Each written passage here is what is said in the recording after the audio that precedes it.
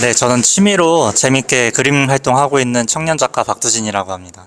네, 오늘 수상하신 작품에 대해서 한번 이렇게 보시는데 네. 작품에 대해서 간략히 소개라든가 비전 같은 것 좀 소개해 주세요. 네, 일단 그림은 일반적으로 저희가 이제 일반인들이 어떠한 행복을 찾을 때 엄청 큰 성취만이 행복이라고 생각을 하는 경향이 정말 큰데요. 이렇게 독수리가 소소하게 이렇게 물고기를 가져가는 것만도 소소하지만 행복이 될 수 있다, 이런 것을 좀 표현을 해봤습니다.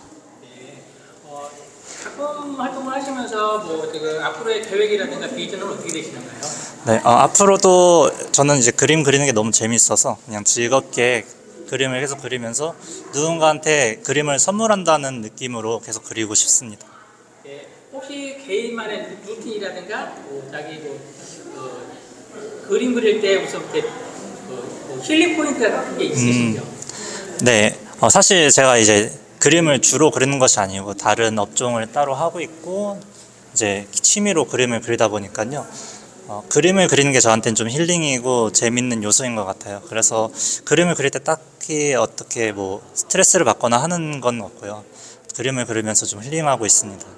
네, 오늘 수상 축하드립니다. 네, 감사합니다.